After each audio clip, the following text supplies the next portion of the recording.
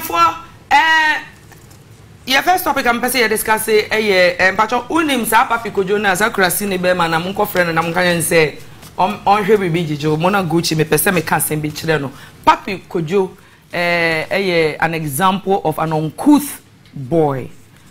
We onye man because the behavior you put it out there naturally say we did 15 16 17 18 kramen fama no until no you better discuss on so ne topic na ye free e hono mo nso a concern the odie do. All right, there is some patch get Pappy video no ready mama na ye fanye na Angel Maxine say ono no ochi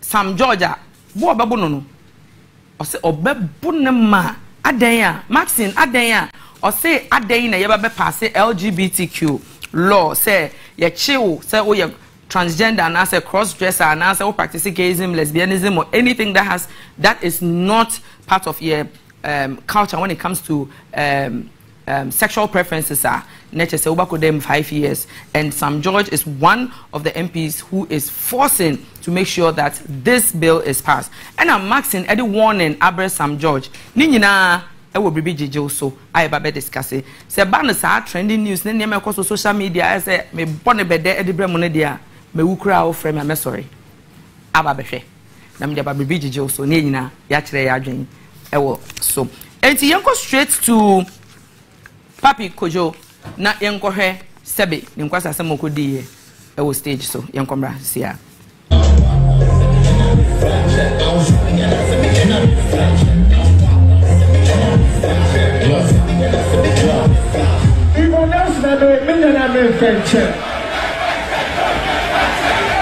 I can't have my French. Oh, I'm going to be a cool French. If I don't care. Let's go.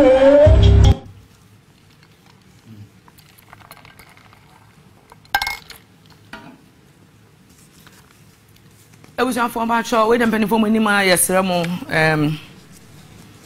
West no you see, and we want to apologize for that. Zakrasi ne bema no. Why na wo no? No, someone should call Pappy Kojo for me. And then a woman kofo didi umami atemsa all over social media. Almost half of the Ghanaians or more diaspora no. Obi achi phone so mo bekasa wenima. O mami no mu didi na tem first. Aden. O papa wen. Why na tete o? Which family do you come from? I have something to tell your family. I don't know who woman go for did do mama atem sa. Ya ntete wo ye won. Ana say wa bofo ma na.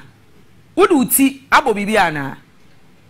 No, how long are you going to drag Yvonne Nelson's womanity on any platform given to you? Well, medical men ye show bia look all the artists in Ghana. Mema mu nye show bia mfresa excuse my friends kwasi ampen you know to come and perform.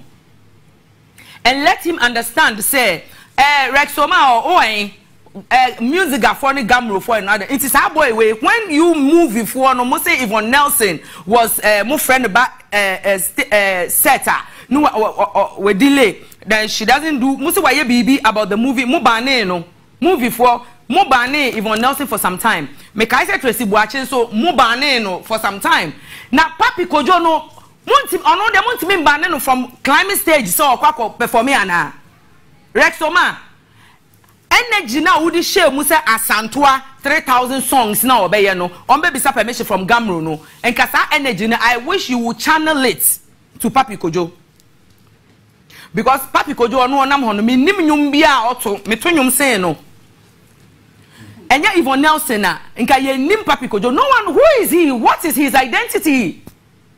Hello? Platform bia abranti ebenya. Yvonne me pa cho book no da be na memoir no be volume 2. E ya fa Pappy Kojo din tum because ade awa na say wey you nefrim. Enti ne buefu pa. Because it's like we don't get it anymore.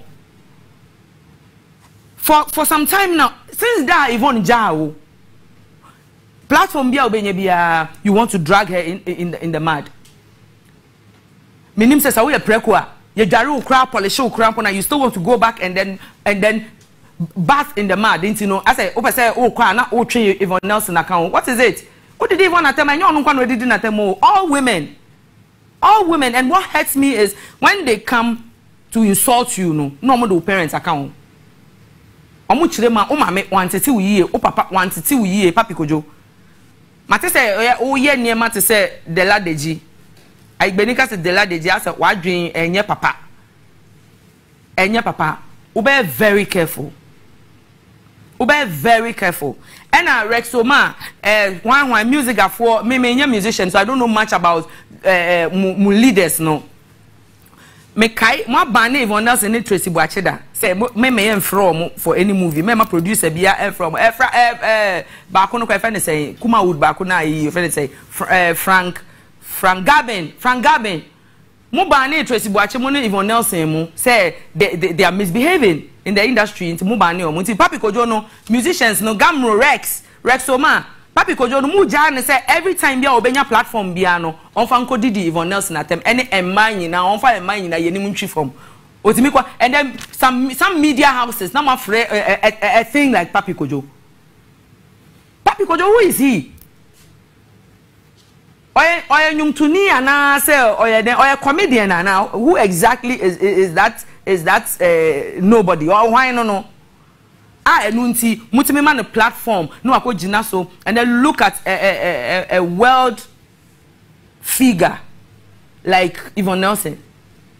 Pappy Kojo wo betimi atro even essay myself I mean dey to Amazon say yeton umwa de won